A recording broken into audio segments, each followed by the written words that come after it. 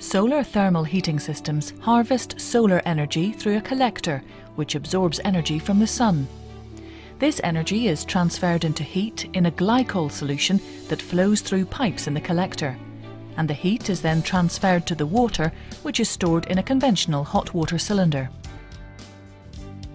Our German-manufactured solar thermal systems are designed to deliver up to 90% of your hot water heating demand in the summer, when little space heating is required, and can provide at least 40 to 60% of all your hot water requirements throughout the year.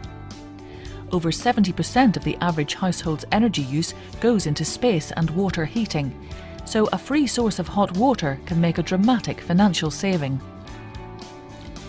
A solar thermal water heating system consists of 3 main parts. Now let's take a look at the process, step by step.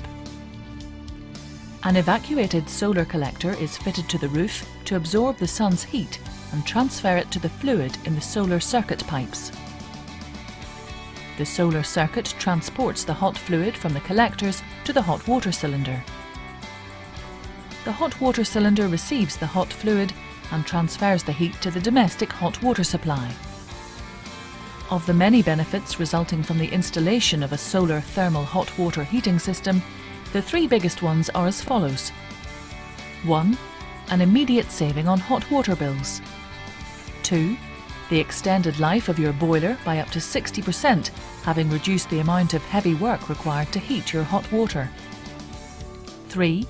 Long-term financial reward from the tax-free income proposed by the government's Renewable Heat Incentive Scheme.